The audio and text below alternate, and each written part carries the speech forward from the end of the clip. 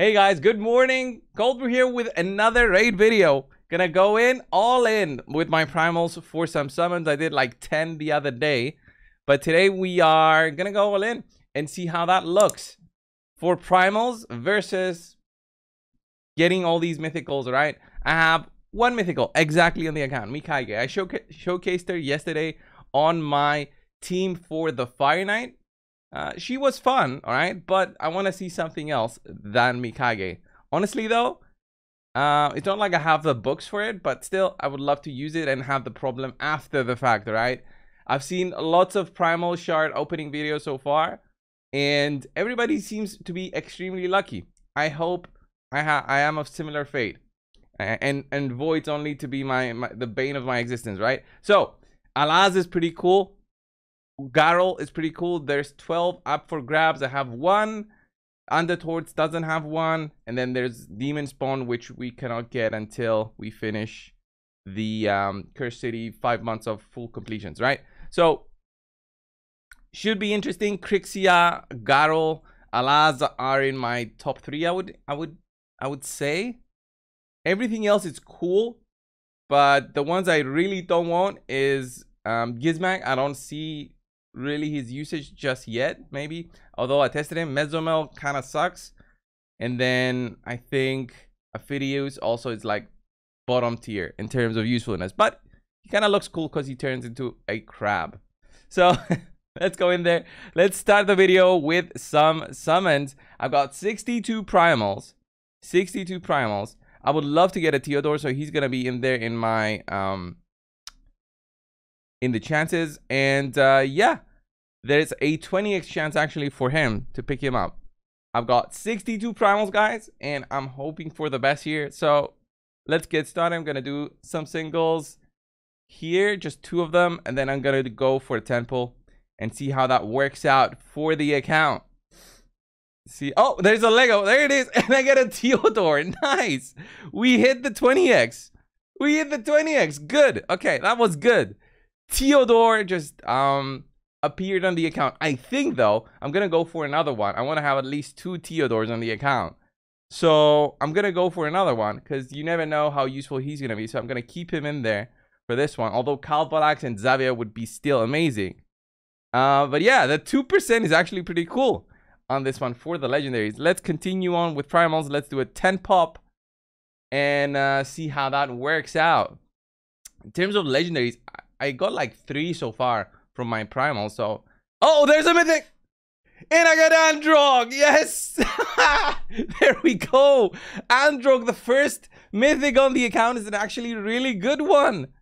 Yes, there we go. Androg joins in the account. The Bannerlord, amazing champion that can cast and feeble even on bosses. To be nerfed soon, but for now can cast and feeble on bosses.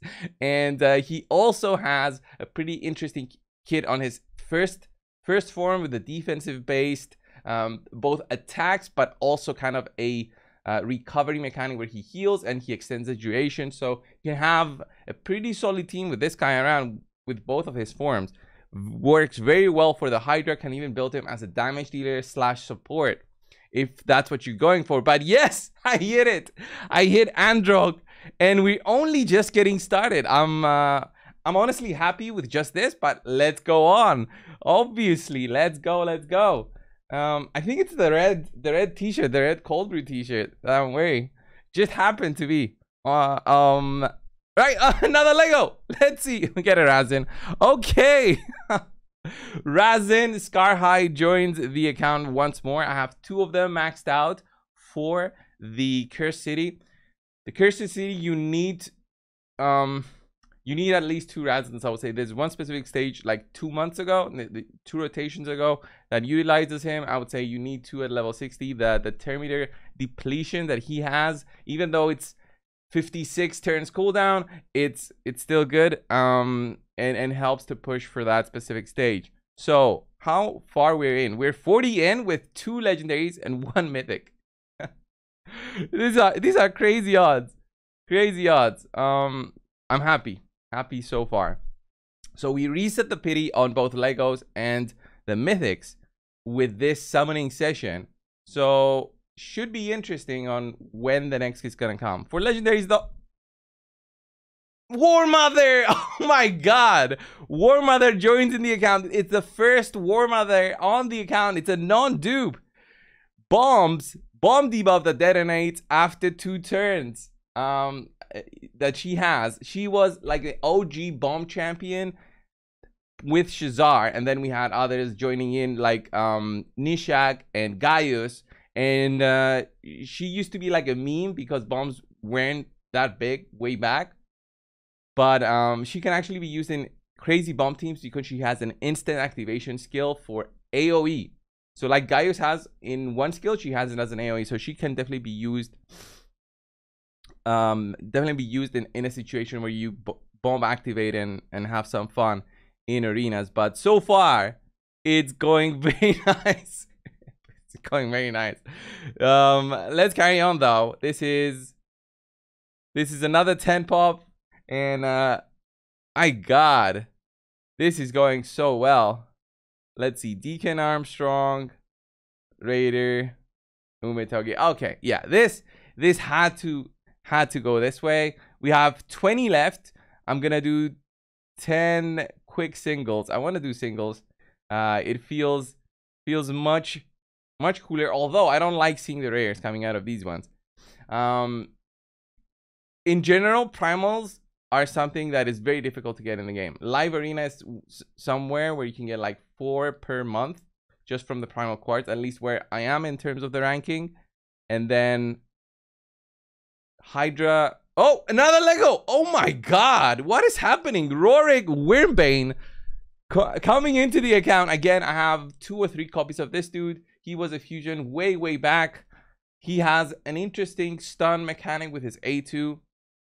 If it's very conditional, so I think he is actually a target. He should be a target of a fix in the future and making him a little bit more interesting. But Rorik Wyrmbane joins in the account. I have him already at least once. I believe I have him twice. My Barbarians is really stacked at the moment. But yeah, let's carry on. Let's carry on with this and see. Okay, we get an epic right at the gate. Wizgar is a recent one that I got that I'm happy about because it's a non-dupe. And I'm slowly building him up, so the account looks good. But let's see. 3 more or something. 3 more, yeah. 3 more primals. 2 slasher. And then I'm gonna do a 10 pop after this. All right, we get Melga. Okay. 10 pop is coming right now, guys. We got the Lego though from the single, so that's interesting. Also interesting that the Theodore has still not hit the account again. So final 10 pop, really big summoning session, guys. I will be building Androg in this video right after we finish the summon, so stay with me on this one. But yeah, Neldor, Rhineblade, Shadowbones. Come on, let's see, and final one. All right, that was the summoning session on primals. Very interesting. Out of 62, I got, I believe, 4. Oh my god. Okay, I'm gonna get showered by the packs now. I got 4 legendaries and 1 mythic. Very good odds. Very good out of this one. So I will level up Theodore eventually. War Mother. I'll find some use, and of course Androg will also be joining the account. Pretty cool. Plus I finished this one. Pretty sure Fortune of Deck of Fate is finished. So this one, I wonder if I'll be able to hit 3 blues in a row. Let's see. Get a barrel. All right, that's gonna help for Androg. 3 blues in a row. Greens. Oh, there's a purple. All right, come on. Let's hit another green. No, purple. All right. Green, blue, purple. Yeah, the chances of getting 3 purples in a row is astronomically low. Oh, energy. Okay. Blue, purple. Oh. Of course. Oh, it was the next one. Come on, dude. 2, 3, 4, 5, 6, 7, 8, and there must be 10, right? So let's skip 1. Skip one. There it is. Yeah, we can't finish this one. Yeah, we can't finish it. There it is. There's a mythic book, and closing it off with that one. I think I did like 3 in a row. In total, like 2 greens. No, 2 greens, 1 blue. Yeah, 2 greens, 1 blue. In total is what I've done. Quite interesting. Do I even have a soul for that dude? Dude, it's so funny. I have all the souls for every mythical, almost. But not for the one I just got. Yeah. Interesting. Okay, let's go and build Androg very quickly, guys, and I'll be right back. Okay, guys, I'm back. Androg is fully built. I'm trying out this recommended build by one of our clanmates, and I thought, okay, let's try him in a 9-piece protection set. Why? Because he can apply lots of buffs to the whole team, and those buffs can be protected, which helps for the Hydra. And also with each buff, look at that, allies deal 5% more damage per each buff placed by the wearer. It's very difficult to get a 9-piece protection, but I managed to get some pieces together. It's not the best build, but I'm running him like in a damage dealer / support. The health is very low that he has. I have no accuracy, which is going to be a problem for my debuffs, but I'm trying things out. And if I really need that debuff application through his second form, his first form is a support that doesn't apply debuffs. So I was thinking if I'm gonna keep him in the first form and do not need the second form, then I don't really need the accuracy and I don't have a blessing for him. So things get tricky when you're trying to get the 9-piece protection bonuses. Plus my blessings, I think, could use some work. Not blessings, the ascensions. Ascensions could use some work.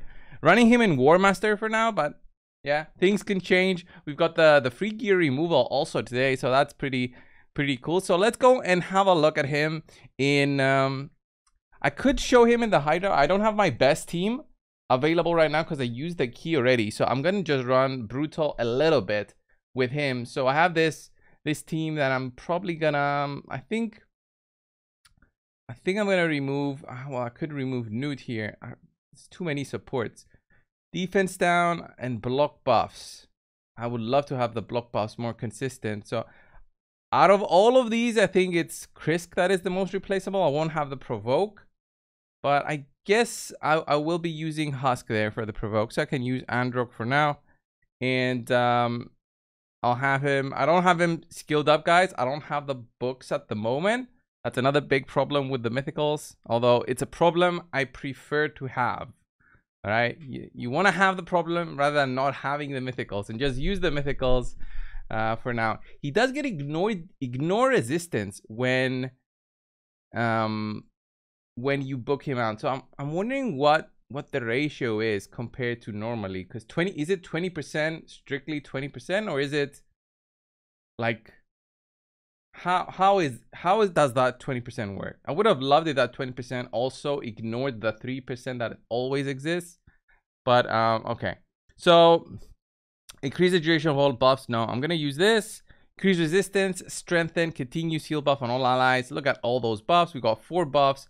The protection set's gonna be huge for us. We do the HP burn now with my boy Artag. I need a provoke. There's the provoke. Let's do the big nuke.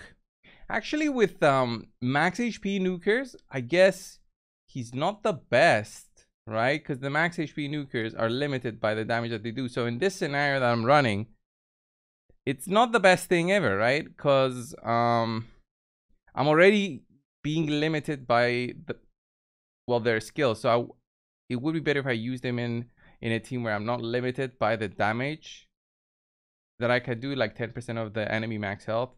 So there's a provoke there. Yeah, the protected buffs are pretty cool so far.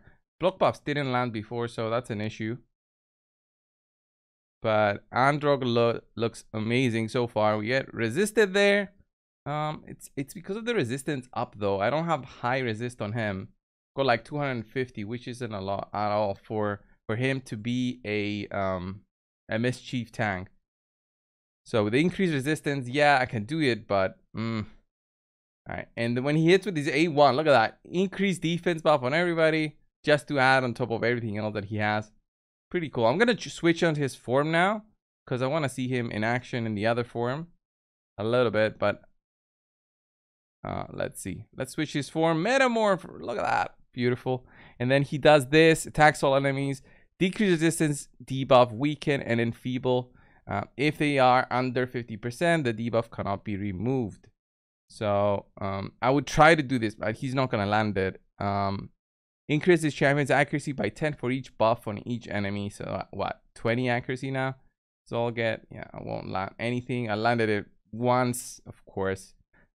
It was very much expected. So yeah, I'd rather keep him in the first form rather than the second form, especially with this build that I'm running now. But I think I could possibly run him in a 6-piece protection, since I don't see block buffs. Oh yeah, I could use the block buffs in this form. Yes, but I don't see really the use, especially in this scenario, for just added damage when I cannot exceed the 10% of their health, like with Newt or with Husk, unless I completely change my teams again to fit them around him. Yeah, so pretty cool champion. Let's end this. I don't think he did any damage at all in this, what, 10 turns, 15 turns. I don't expect his damage to be high at all. So if I run him strictly as support and then just not go damage and go all tanky, that could also be something to think about. Oh, all those buffs now are gonna get spread around by the mischief head. That's not gonna be nice. I need to block buffs. Let's see. Put all those buffs on our team. Some of them are protected. It's like 75% chance, but it's still kind of low, if you ask me. Oh, we get eaten already. So quick. Let's see. Defense down. Yeah, the Artak combo, Husk, Newt, it doesn't fit the whole team with Android. It's just that my first team has already been used. But I could potentially change my brutal team now and move somebody from my first team down to the brutal team and see how that goes. Do I not have anything with the Newt? Do I not have his A3?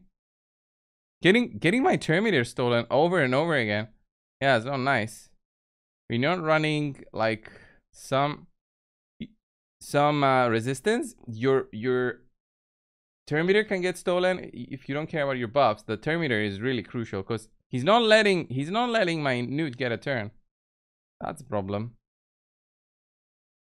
All right, let's see. Yeah, the damage is horrible so far. But I just wanted to see him in action a little bit and play around with. Oh yeah, this head is just going crazy on me, man. It's not fair at all. So Newt goes, takes out the head, takes out the shield, and then I've got my tank back, basically. Let's end the battle and see. He even do any damage? No, 240k. Yeah, he didn't have even time to try and do damage. So I could potentially change his masteries at all. How do you guys use Android? Do you use like a similar build, like try protection set?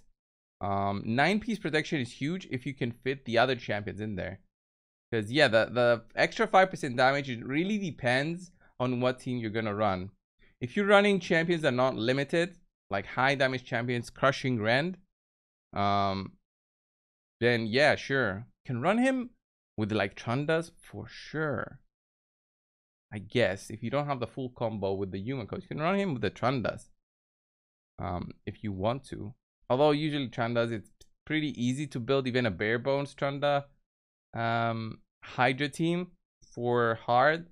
It's just that the combo to get it going seems interesting. So yeah, guys, this was my first ever mythical. I will definitely put in some more work and change out his build, play around with the build that I have already and my teams, and you should expect a full showcase once I have all that figured out.